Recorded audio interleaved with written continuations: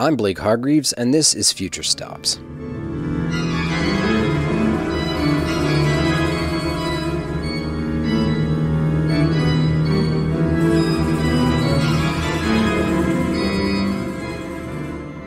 The music you're hearing is a live recording of Zeta, composed by Eric de Clercq for 7 organs. You heard that right, 7 organs. You might be asking yourself, where can someone hear a piece for 7 organs? Today on Future Stops, we visit Orgelpark in Amsterdam, a performance space, research lab, and technical wonder containing 6 permanently installed pipe organs and several other instruments representing centuries of European musical tradition. This fascinating building full of pipe organs did not start as a concert hall. Trevor Grahl is the artistic assistant at Orgelpark. It started off as a Dutch Reformed church, and it was inaugurated on Christmas Day of 1918. And it's quite a compact little space, but it could fit about more or less 1,500, 1,400 congregants.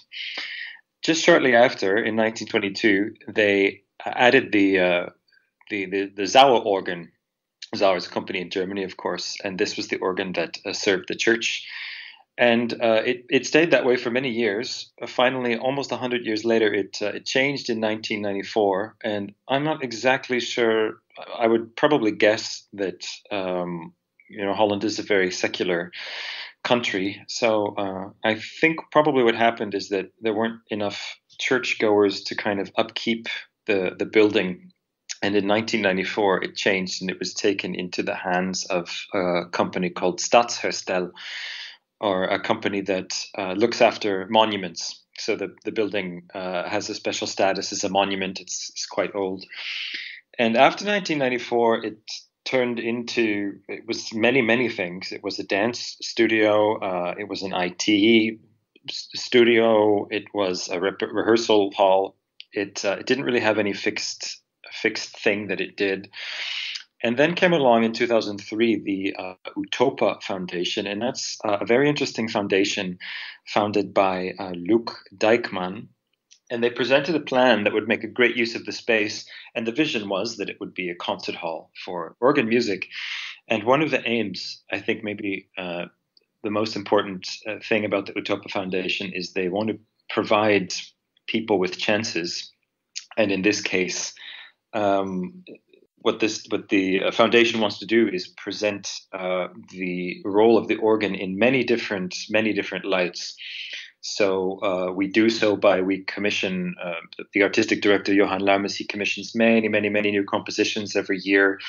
It's a study facility. We have concerts, master classes. Hans Vidom is in charge of the research and education part of what the Stichting does. So there's symposia. The programming connects the organ to other instruments, genres, and disciplines. So it's pretty much. I really don't know how to nail down what we do in a few words. It's kind of there's a lot of things that we do, but the most important thing is to provide musicians or people with opportunities. Eric de Clercq is a composer in the Netherlands. As a student, he composed his first organ piece for a barrel organ, an instrument which mechanically reads punch cards like a player piano. But this work only premiered in the Orgelpark 10 years later, after the instrument he wrote it for was moved there. At one point, my teacher, Gilius van Bergijk, said, well, there's this barrel organ, which is a mechanical dance organ, in fact, which was then based in the Stedelijk Museum. He said, well, if you would like to do that, you could write a piece for that. And that was my first time I ever thought about writing for an organ. And since this is a mechanical organ, which by then still was with these books inside, was more or less close to electronic music and the way it was made. So yeah, I thought, well, that's nice to do. And so I then wrote my first organ piece, which was in 2001. But then when the piece was finished, the museum decided they would renovate the whole museum, and then the organ was kicked out. And it took like almost 10 years to get the first performance of the piece. And by then, this organ was placed in the Orgelpark. This barrel organ joined the 6 permanently installed at Orgelpark, which is a fascinating showcase of historical European organ-building traditions, while at the same time innovating all the way to 21st century digital technologies. So the oldest instrument that we have actually in the building is a very small organ. It's called a cabinet organ, and it's from 1767.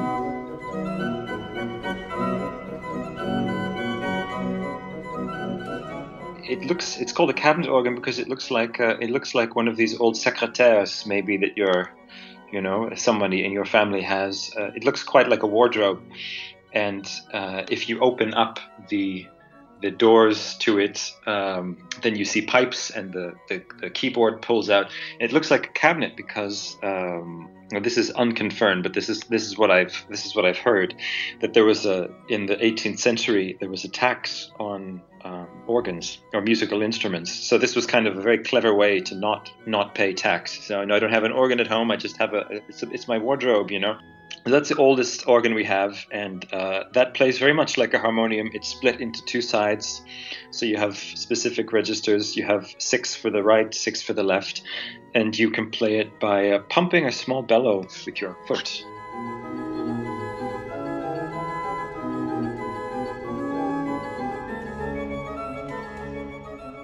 And probably the next oldest, I would say, is the Sauer organ from 1922, the German maker. And as I said earlier, that's the organ that was built into the church.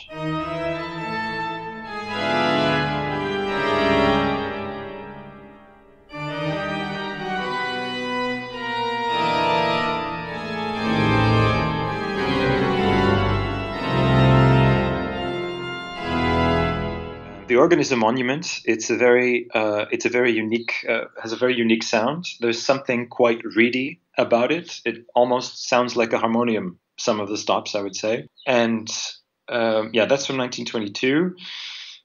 The next one probably would be the busy drone. It's a barrel organ built by the company Mortier, and that was built in 1924.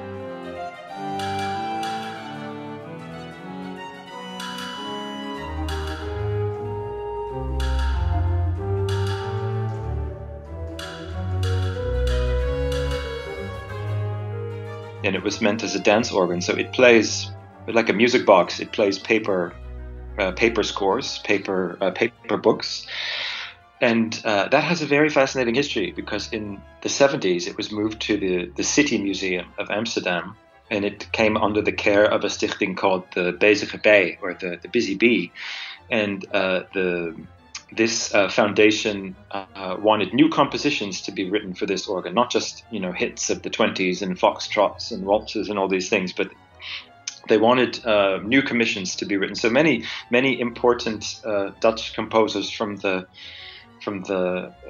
50 or 60 years ago, like Louis Andries or Guus Janssen, or these people have written pieces for this, and this is in our possession now. And in 2013, it was retrofitted with a computer and MIDI magnets. So anybody that wants to make new pieces for this can work with Ableton or Logic or whatever they want to do.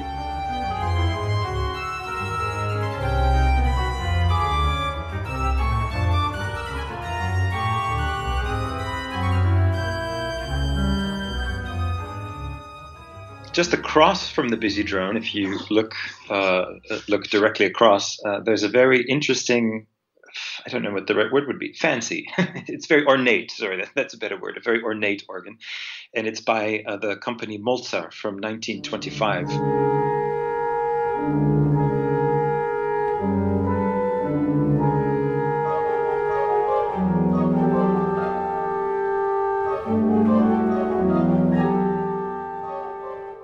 And this was a house organ installed somewhere in Vienna, I believe. The sound is quite sort of Germanic, so it sounds like the Sauer organ.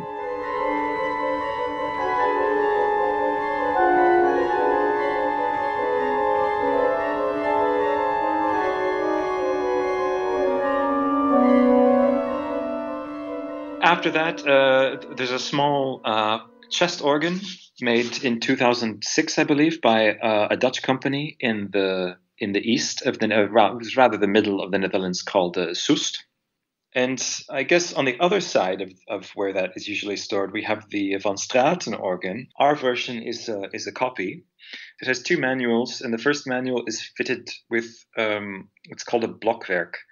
So when you're performing on that, many pipes are sounding per note. And that organ is the only organ that we have right now that is in quarter comma mean tone. And I think that if I'm not mistaken, there's just two left, and that is the organ, as Thomas Trotter calls it, with the unpronounceable name, and it's called the Verschuren organ.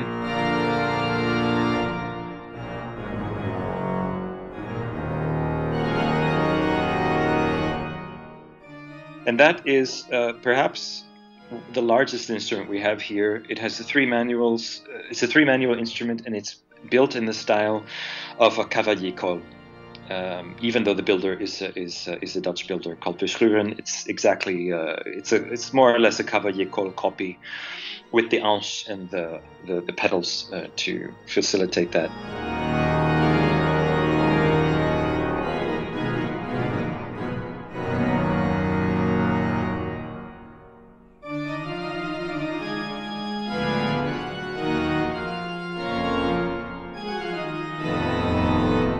And last but not least, the pièce de résistance, I guess, is the brand new Utopa Baroque organ. And that's the newest edition. I think it was inaugurated in 2017.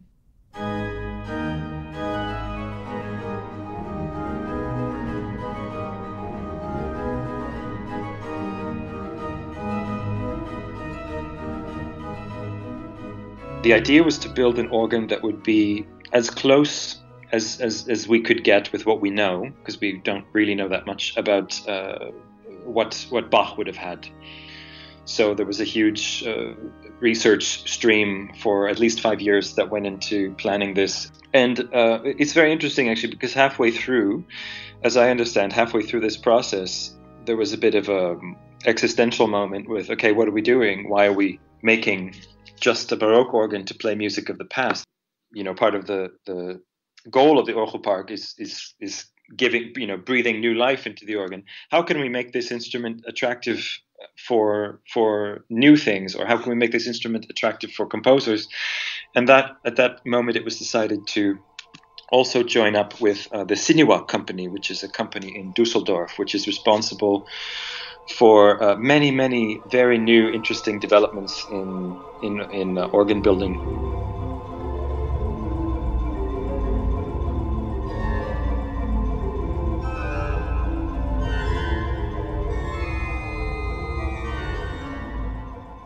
And so this organ is quite unique because it has two organs in one, I guess you could say. It has two ways of working, and if you play it from upstairs, it works with abstracts, or with trackers, I guess you would say. It plays exactly, the touch in the feel would be very close to something that Bach would have had. But if you play it from downstairs, from the new console, it doesn't work with abstracts, it works trackers, it works with magnets. And it works with a special software provided and magnets provided by the Sinuwa company. But literally, the organ, everything is Baroque. It sounds Baroque, it plays Baroque. But when you play it from downstairs, you can control things like the air pressure or the speed of the opening of the magnets. And this gives these Baroque pipes quite a different sound, which is very inspiring to young makers.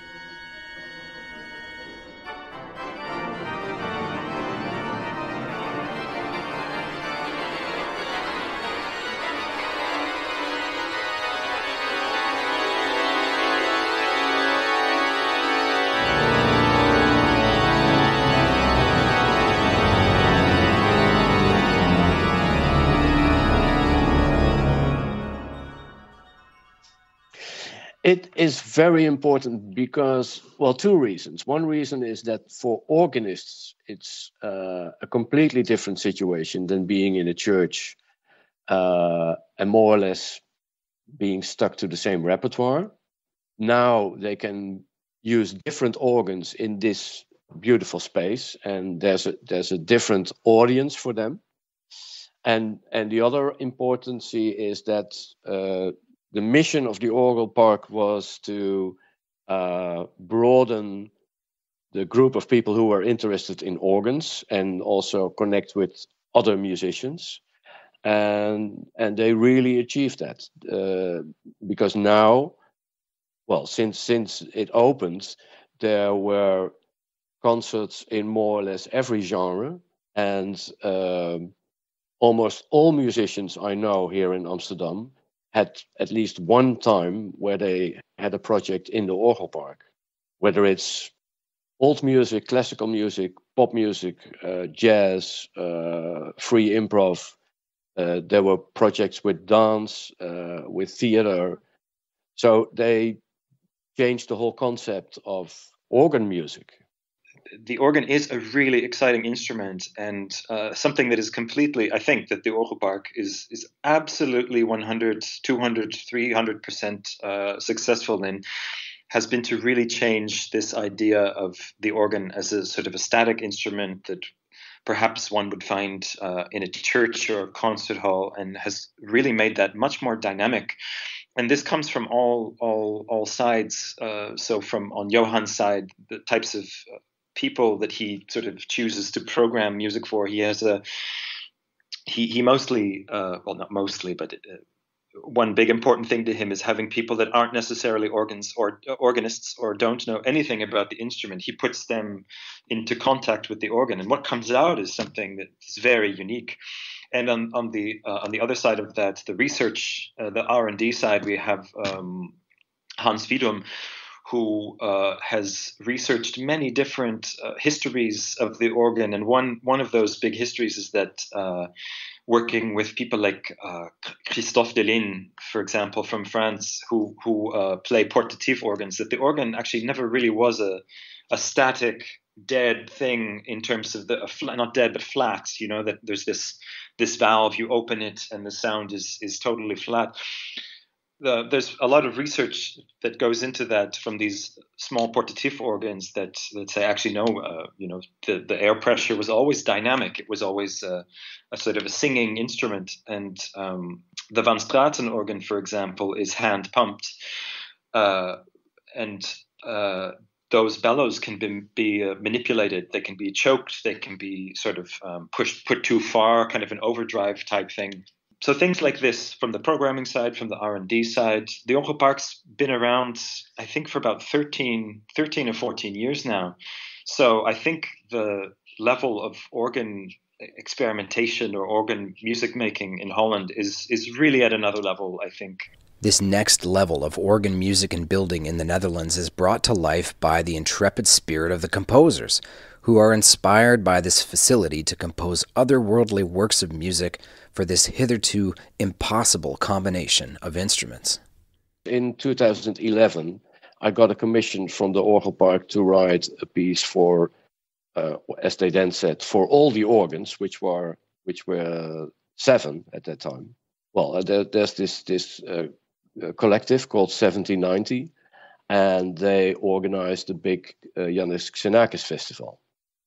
And for that, I got this commission to write for all the organs, which of course was, it's like amazing. You're in the candy store. Well, to begin with, I didn't know anything about organs except for this barrel organ. And so I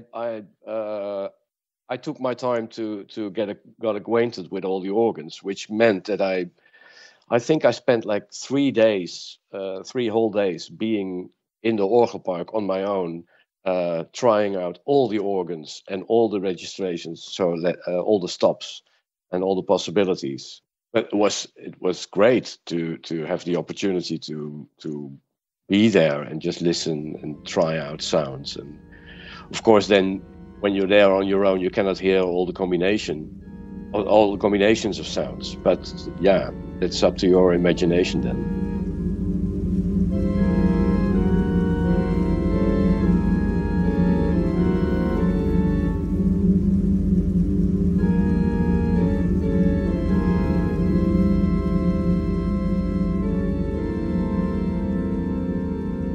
well, we needed to have a conductor, which was my good friend Bas Wiegers, and the organists had video monitors to see the conductor because they are somewhere behind their organ or in their organ. So coordination was quite difficult.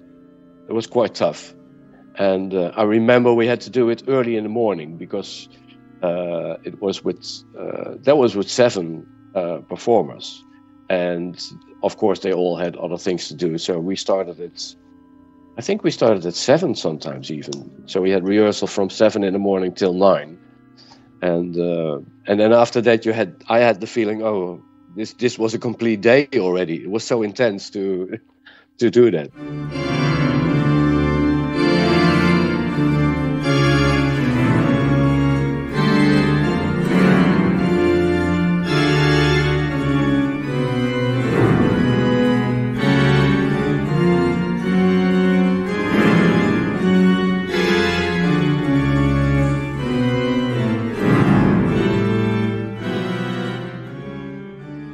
Yeah, it inspires me to go beyond what you know because of the tradition and because well, this is how an orchestra can sound, and of course you can push the limits a bit. But this whole idea of having 7 organs, well, 1 organ can already be really, really loud. So imagine you have 7.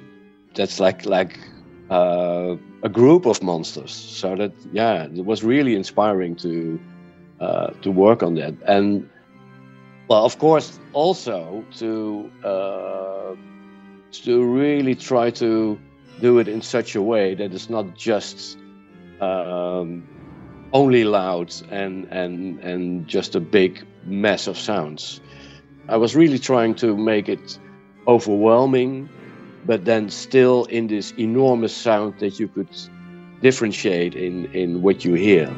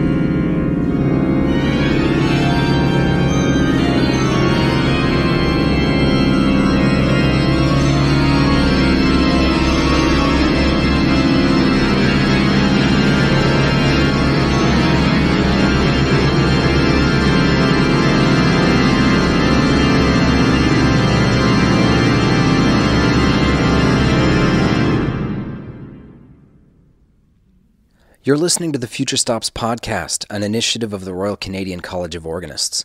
My name is Blake Hargreaves, and I'm your host as we explore the world of the 21st century organ. We just heard today's feature piece, Zeta, by Eric de Clercq, for 7 organs, recorded at Orgelpark in 2011. Today on the show, we visit Amsterdam's Orgelpark, where normally in spring they would be launching a busy festival season, but of course that's not possible this year.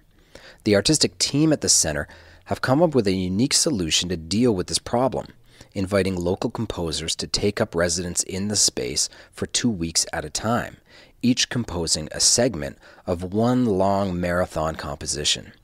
We spoke to a couple of the participants about their experience working on this special project, including Eric de Clercq, who in this context chose not to use an organ at all. In the Orgelpark, they now have this enormous new wonderful organ, which is called the Utopa organ, which has you can play it with a keyboard which sends MIDI to the organ, and in fact you can even connect 2 organs to this keyboard. So it's like a totally new instrument, and it's so wonderful. It's like an acoustic synthesizer, in fact. And now many composers want to write for this new instrument. But I thought, if I would want to write for this instrument, it would take me at least half a year to be able to work with it, to be able to do something really interesting. And for this composition, I had I could be there for 2 weeks. So I thought, no, I want to do something different. And also, I was number 5 in the row, I think. And I already knew that the composers who were before me, they all wrote for this organ. So I thought, then something else has to happen. And then I decided to not use any organ at all, but use the building as an instrument. So I spent at least a whole day to walk through the building and tap on things and scrape and walk on wooden stairs and walk on stone stairs, and trying to find out every noise which was possible in this building, opening doors, closing doors, stuff like that. Yeah, so now it's a piece for the building. Also, in a way, to honor this building as a place where more or less everything is possible. We will need 9 people to perform it, and so they have a route through the building where they have to, at certain moments, have to do certain things. So I think it will, in the whole composition, it will work as a kind of insert of something completely different, which also. I think it's good because it opens up the ears. And then if after my piece, the next piece is also played on organs, then you hear something new. Yeah, I'm Jasna Veličković, composer based in Amsterdam. Just the feeling to be in a room in a big hall and to touch and then to listen to the sounds of the instrument. So the first reaction was extremely powerful and at the same time scary. And it was like I wanted to try to find any kind of communication that I could with an instrument itself. So basically, I never worked with organs before. And for me, it was quite strange. I couldn't have any preconception because I didn't know what I'm entering to. Before, in my music, I quite often was using the electromagnetic spectrum of sound, and this aspect was possible to also try and explore with this instrument because there is a digital console and one can also control the instrument from a different perspective, and it can control the instrument from an amazing machine, basically. which was already built there. But in between this console and the actual instrument, there is this whole mechanism of solenoids. And those solenoids are actually they are functioning with the electromagnetism. And this is what I was thinking that might be an interesting for me to try out, to see if there is any possibility to get some interesting sound by just trying different possibilities of how could I listen to this instrument. So I simply put induction coils in the different spots of the instrument next to the solenoids. And then I was simply trying to see what would be an interesting combination, and especially when it comes to the sound of the different groups that I was using. For this piece, I was just trying to find what is on the other side of the instrument next to the actual sound. My name is Boris Bezemer. I'm a composer working with opera, electronic music, organs. Yeah, I chose 3 organs. Their newest, Baroque Utopa organ, and the Sauer organ, and the Verschuren organ. And they're kind of facing each other in a triangle. I felt like that would be, that was what I was missing anyway in the lockdown, to have some conversation and to hear multiple voices live speak together. And I thought they all have such a beautiful character. It would be great to have them speak together in one piece. So it's part of the Ketting composite, and I'm responding to the previous composer who left me some kind of cloud of air noises and mechanical noises coming from the Utopa organ, and I'm responding with the Utopa and its full resonating singing power, and joined with the other 2 organs on its sides like accompaniment. It's a trio.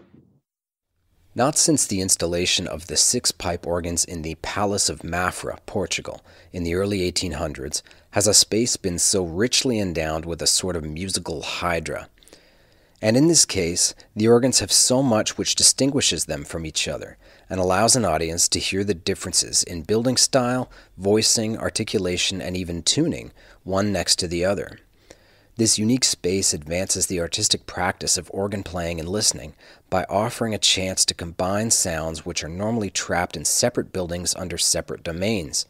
The unity expressed by this project gives a glimpse into what's possible for the pipe organ and the context in which it exists.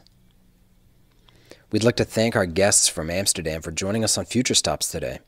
If you'd like to learn more about any of these composers or the Orgelpark, all of the links and info can be found on our social media pages, which include Facebook, Twitter, Instagram, and YouTube. Subscribe today to the FutureStops podcast and social accounts and join our growing community of enthusiasts. FutureStops is a podcast from the Royal Canadian College of Organists, produced by Andrew O'Connor, with Haley Raymond as community manager and executive producer Elizabeth Shannon. And I'm your host, Blake Hargreaves. Thanks for listening.